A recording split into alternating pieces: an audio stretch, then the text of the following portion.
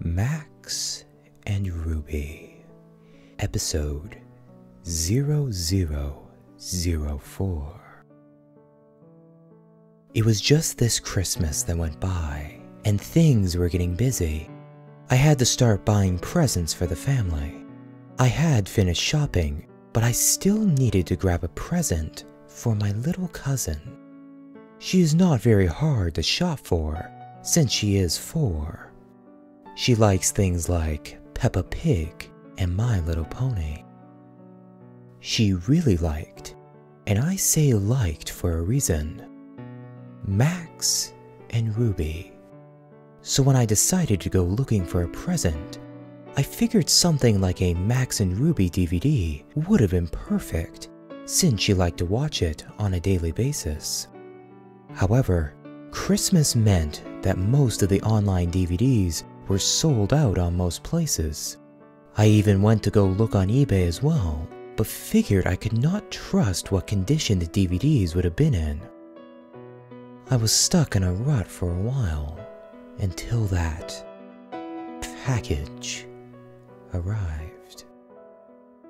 I was at home, still scrolling for a stupid DVD, until I heard the sound of something being pushed into my letterbox. I caught a hold of it before my dog did, and looked at the package. It seemed to be wrapped fairly badly, with what looked like grease marks and stains on it.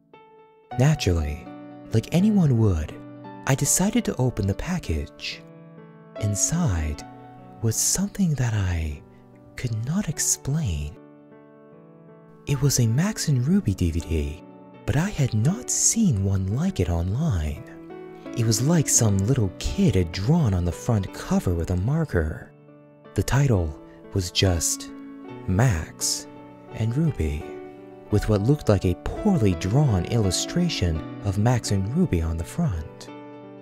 There were no names or anything, but on the back, it had a list of 4 episodes, all with blunt titles. Episode 001, 002, 003, and 0004. I gave the DVD a watch over, and to my surprise, the episodes were all perfect quality and seemed to have no flaws. It was as if it was a real DVD, just with a homemade cover. The only thing I thought was odd was the episode selection screen. The episodes had names, but they were all called Max and Ruby 1, with the numbers being changed as it went down the list. The actual selection screen was just a plain white screen with black text with the episode list, and nothing else. After giving it much thought, I decided to change the cover to something a little nicer by printing out a DVD cover that I had found on Google and tracked down the names of the episodes so they were labeled right. I left the episode list screen alone because I figured it was self-explanatory.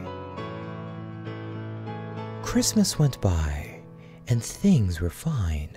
I gave my little cousin her DVD and she was happy with it all through Christmas, but that was only because she had not watched it yet. On Boxing Day, the family had gone out for a meal and left me to babysit my cousin. I was not too bothered about being left at home. I figured now was a good time to put on that DVD for her. I had put the DVD in and let it play. While I was in the kitchen eating my dinner, from what I could hear, she had watched episodes 1 to 3 so far. I was just about to finish off my noodles when I heard my cousin screaming from the other room. Dropping everything, I had ran into the living room and saw my cousin curled up on the floor screaming. I had looked up at the TV and I felt my heart in my throat. What I caught a glimpse of was one of the most horrifying things I had ever seen. It was what appeared to be a frame of Max and Ruby standing next to each other in complete darkness. But what made it so horrible was their lack of faces. They had lost their noses and mouths, and their eyes were replaced with big black holes. The colors were a disgusting blood red, and there was faint static in the background. The sound was replaced with what sounded like the Max and Ruby theme, playing backwards, with the faint sound of static in the mix of it all. It had to be the most disturbing thing I had ever seen, and it must have been on screen for at least 20 seconds before the screen went black and the DVD turned off, which alone was weird because DVDs don't usually turn off by themselves. I was able to calm my cousin down, telling her it was not real, and she had just had a nightmare as she had fallen asleep in front of the DVD. However, I knew in my mind that it was completely real. My parents had rung me up and told me that they were going to be out all night, so this was going to be the best opportunity to look at this DVD more closely. I did not mention it to them, and as soon as I hung up the phone, I grabbed the DVD and stuck it in my laptop. As soon as it loaded, I noticed that episode 0004 had now been replaced with R.I.P. Mommy and Daddy, which sent a deep chill down my back. Since my cousin was now asleep, I plugged in my earbuds so she can sleep without having to hear anything. Normally, an episode of Max and Ruby would have 3 short stories, but this episode only had 1. It started off quite lighthearted. Max and Ruby were playing tag in the garden, and their parents were on the porch watching them play. However, something was off. The sound was playing in reverse, and the parents' faces were that of sadness. It panned to the mother and father, and in a voice of deep sorrow, the father spoke. "It's such a shame," he sighed. It then cut to the short sound of static and a loud scream, followed by the sound of 2 people choking. The sounds felt so real, it made me almost physically sick.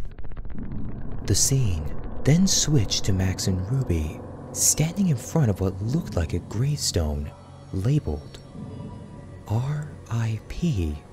Mommy and Daddy. The 2 of them had no faces. At this point, there was also no sound apart from faint static. This scene remained on screen for about 1.5 minutes before it cut away to black. It then changed scene again, now showing Max and Ruby sitting in Ruby's room. Both of them were sobbing. The sobs were so realistic and heart-wrenching that it sounded like it was actually taken from a real person mourning. What happened next was probably the most disgusting yet saddest thing I had ever witnessed. The scene had changed to Max sitting in his room. He was standing on a chair with a noose hanging from the ceiling. He had brought it around his neck. The scene faded to black and the static got louder. Almost instantly, it then cut to Ruby walking in on her brother. She let out a gut-twisting scream. The camera was panned on her face as the sound of a chair being kicked and the same choking from before began to play. The picture of Ruby's face stayed on screen for a good 5 minutes. This time, her eyes had returned as the same gaping holes. Ruby then started crying, and as before, there were no other facial features. The static slowly grew louder and drowned out the sound of her cries. The scene cut to black with the loud static. When the screen returned, Ruby was standing, now on her own, in the garden by two gravestones. One was labeled R.I.P. Mommy and Daddy, and the other R.I.P. Brother. She then started to look at the camera with glowing blue pupils to speak to me. Well, whoever's watching this is because you never watched any of me and my brother's episodes.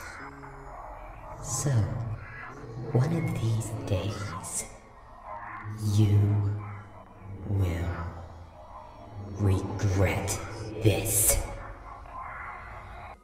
The screen had faded to black afterwards.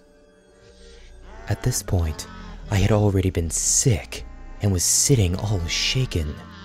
The episode seemed to have finally come to an end as the Max and Ruby theme played slowly in reverse. I was about to eject the DVD when the same image came up like it did on the TV. This time, however, there was text above the two rabbits that said, Death is our only release. There were no credits or anything else. It stayed on like this for a few seconds before the DVD finally popped out of my laptop. I sat there trying to contemplate what had happened.